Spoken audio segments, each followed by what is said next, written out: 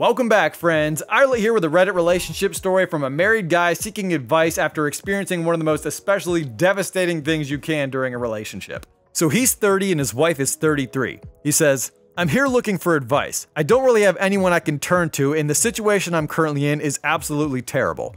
I don't know how to move forward. I've been with my wife for 10 years, married for 3. We have 3 daughters, and she's a stay-at-home mom while I work full-time. We own our house and have a good marriage, but we do have a lot of financial issues with just one income. And next week she's going back to school to finish her drafting degree. About 9 days ago, August 10th, we were in bed and she asked me if we could talk. She asked me about bringing others into the bedroom. Uh-oh, here we go. We've talked about it before, but she decided it was something she really wanted to try. Yeah, my guess is she's already trying it, and this is just her way of getting you on board so she can justify her behavior.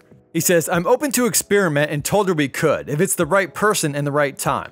Then she brought up my close friend, who we'll call Jake. Oh, with the guy's friend too? Jake has an open relationship with his wife and talks openly about group situations. It took me a little off guard because me and him have been close for like 15 years. We played in a band together in college. I told her that him being so close to us might be complicated, but she persisted that it could be okay. We then discussed fooling around with another girl, and then we got intimate with each other. Afterwards, she got in the shower, and I had a strange feeling that she'd been talking to Jake about this stuff without me. So I looked into her phone. I know it's an invasion of privacy, but we don't lock our phones and have never had a policy about it. I noticed that she had a muted conversation with Jake. There was a lot of missing bits to the convo, so I thought all of that was strange. We then went to bed.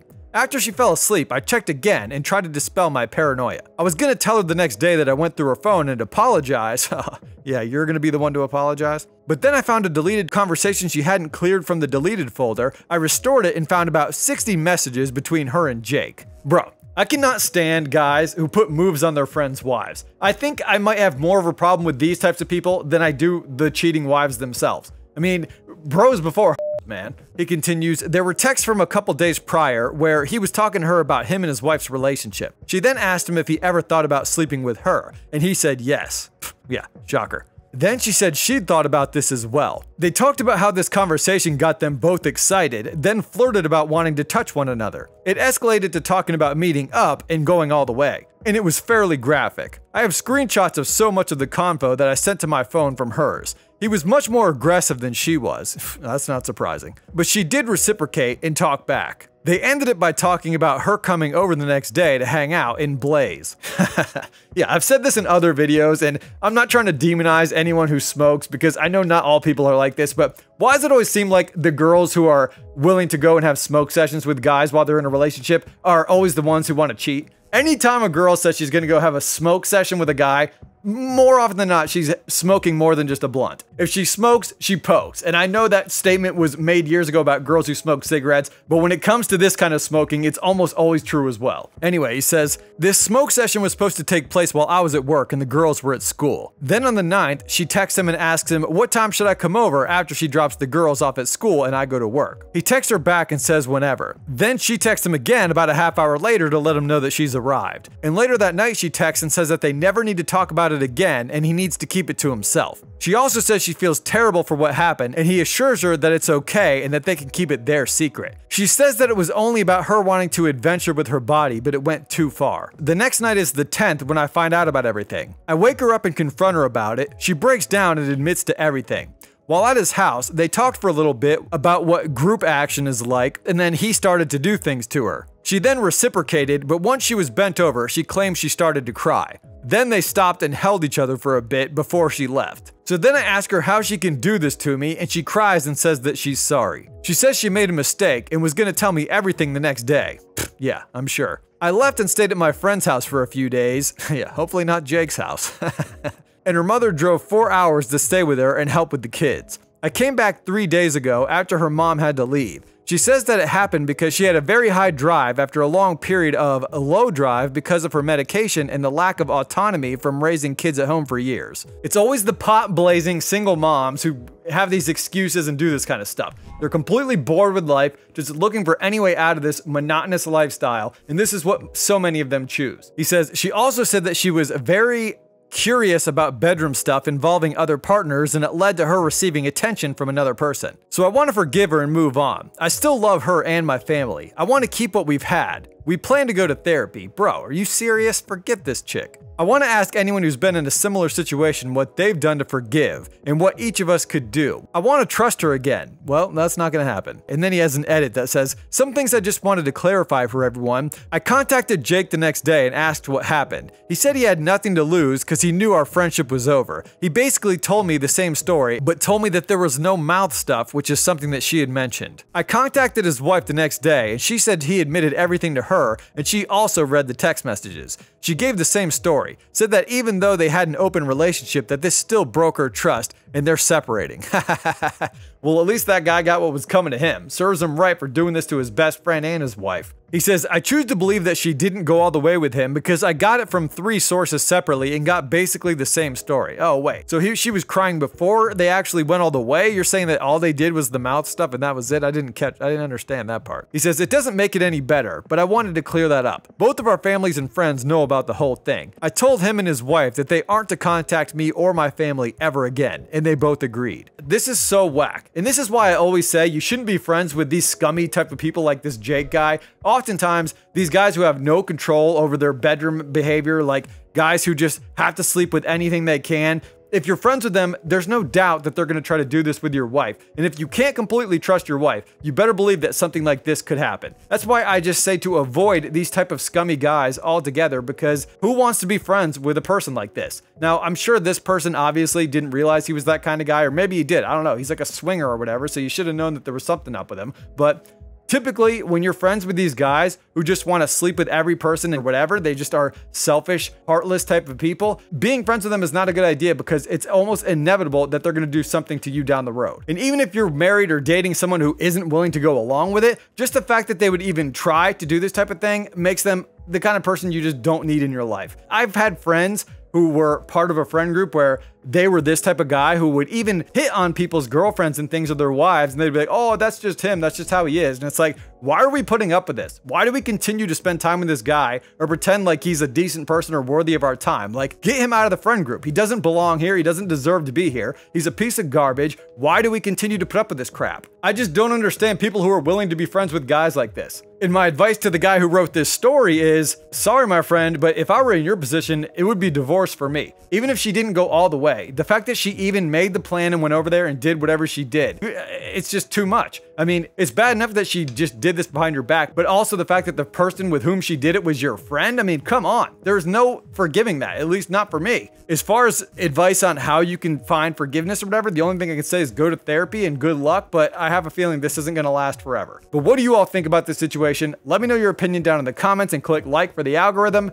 And let's get into the next story, which I've already recorded. Trust me, it's a doozy. You're going to want to stay tuned. So he's 34 and she's 31. He says, Ashley and I have been together for 5 years. We met back in 2018. I remember the day vividly. I was coming home from work as a traffic controller when I came up behind a car that was sitting at a green light. I of course was tired and irritated from a long day of work, so I honked my horn and yelled at the driver to move. The driver waved their hand out the window. I got out of my truck to see what was going on, and the driver was her. She was in tears, saying that her car ran out of gas and didn't know where the nearest gas station was, and I offered to help her. She happily accepted. I pushed her car off to the side of the road to prevent any accidents. Since she didn't have a fuel canister, I used one that I had in my truck, took her to the gas station, filled it, and helped her out. Then we exchanged numbers, and from that point forward, we're calling and texting each other regularly. Bro, I know this story is going to turn out bad because, well, this is this channel, so of course it is, but it's pretty disheartening to know that that's what's about to happen because this is like the perfect romance story. Instead of meeting somebody on a stupid dating app or at a bar or some nonsense like most people, you met the girl because she ran out of gas on the side of the road and helped her get gas, and that's how you started contacting each other. Like, this is the perfect romance story, and unfortunately, it's gonna go down the toilet here in about 2 seconds, guaranteed. He says, we got along so well, which led to us eventually dating. My parents loved her, and her parents loved me.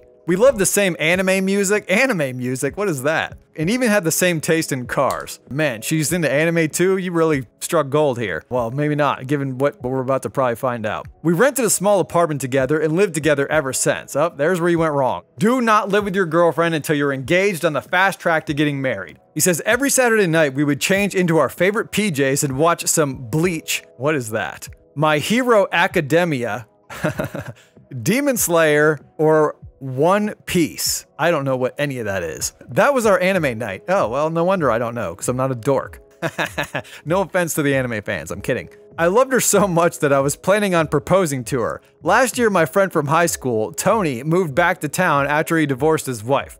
The first night he came back, we decided to crack open a few beers and reconnect after not seeing each other for 15 years. I told him to stay the night since he was too drunk to drive. Then about a week later, Ashley started behaving oddly, not like her usual self. Instead of having our normal anime night, she would rather go out with her friends and have a girls' night out, or she'd go help her parents or something along those lines. Girls' nights out, no good. She got a taste of some new D and now she's looking for more. Or she's just lying about the girls' nights out and she's going to see this Tony guy, guaranteed. Like I said just a couple videos back, if suddenly your wife or girlfriend has lost interest in you and nothing seems to have changed except she's got a new job, or in this case, it seems like some new guy came into the picture, more often than not, it's because she's into someone else or they've been in her. So he says, unsurprisingly, bedroom stuff became less passionate and seemed more like a chore for her. She even stopped saying I love you before I left for work in the morning. Tony even stopped talking to me, even though we were good friends. It seemed strange, but I didn't think much of it.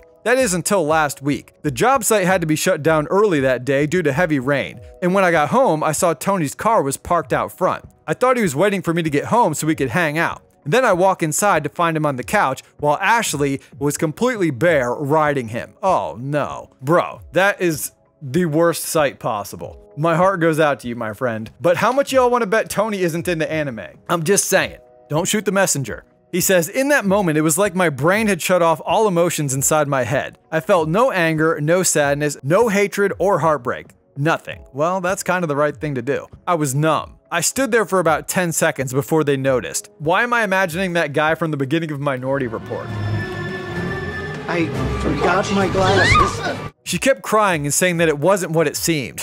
Sure it wasn't. That it was a mistake and that she's sorry. Yeah, a mistake that she continued to do over and over, I'm sure. I simply packed my stuff and left the apartment. The only thing I said to her was an emotionless goodbye before leaving. Good, that's what you should have done. That's the right way to respond. I called my dad and told him what happened. I also asked if I could stay with him for a bit and he let me move into the house. I'll keep you all updated if anything happens in the future. As of now, it's been 5 days since the event and I still feel nothing. No emotions, just numb. Am I broken? So then he has an update and some additional details in the comments. But bro, even though I made the joke about the anime, I couldn't feel more for you. This is terrible and I hate hearing people who have to go through this. 5 years is a long time, so I can understand why you would feel the way you do. As far as you being broken, experiencing something like this can be pretty traumatic, so I imagine there is a part of you that will have this living with you for a long time. The only thing that I can say is perhaps you should try to get some therapy or something because it really can stick with you and can affect your future relationships, and you absolutely don't want that. So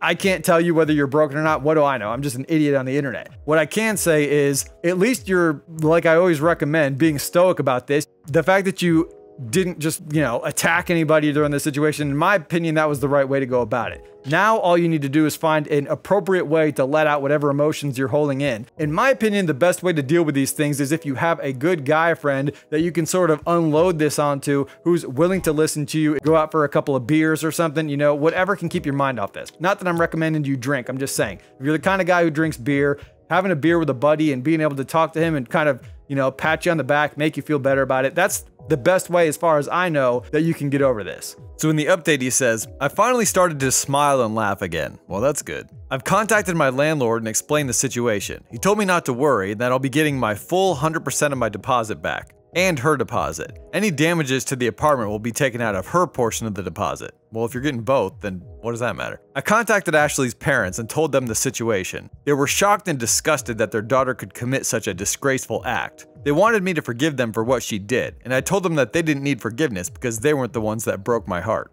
I blocked Ashley and Tony on my phone and all of social media. My mom was sad when she heard about it, and my dad was furious because he really liked Tony. I don't think I can repeat what he said due to the graphic nature of his words, and I'm slowly getting my life back on track. I'm focused more on family and my job now, and my mother asked me if I would ever be joining the dating scene again. I didn't want to yell at her for asking such a question, so I simply told her that I'd be thinking about it in a few months. Why would you yell at her? So then he has more details down in the comments and he says, both Tony and Ashley blew up my phone until I blocked them. Most of the messages were from Ashley. She kept telling me that she was sorry and that she didn't mean to do it. She wanted to work things out. How could she not have meant to do it? Tony also said he was sorry, but then he went into anger mode and saying that I didn't deserve a girl like her. Are you kidding me? He's right though. I didn't deserve a girlfriend who would break my heart the way she did, or a friend who would stab me in the back. Yeah, this Tony guy definitely sounds like a piece of garbage. So then someone in the comments says that they hope he gets vengeance on them that they deserve or whatever, and like I often say, that's not the right route, but good thing this guy doesn't get into that. He just says, I'm gonna let karma take its toll on them. Her parents already can't stand her, and they both have been shunned by nearly everyone they know, so it looks like they got what they deserved after all. No need for this guy to bring himself down to their level and do anything that's gonna get him in some kind of trouble. But that's all I gotta say about this. Let me know your thoughts and opinions down in the comments and click like for the algorithm. Subscribe if you're new and share this video with someone you think might like it. Also check out my main channel for more relationship and cultural topics. Until then, hope y'all take care of yourselves. Support and be good to good women. Peace.